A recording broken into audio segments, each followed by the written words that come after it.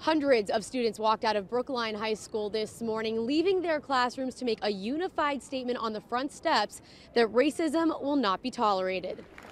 Students filled the front steps, sidewalk, and street in front of Brookline High School, coming together to denounce a racist video circulating on social media.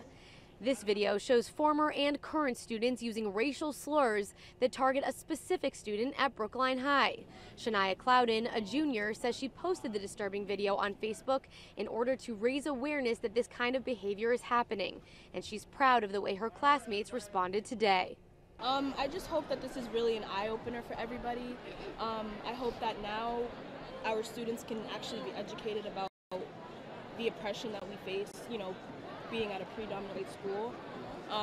So yeah, I just hope that everybody can get educated and, know there are certain things that you can't do, certain things you can't say, and that there will be consequences for your actions. We need to do more. It has been a lot of work, and I believe that we have made some very important steps, but clearly there's more work to do. And again, here at Brookline High and in all of our schools.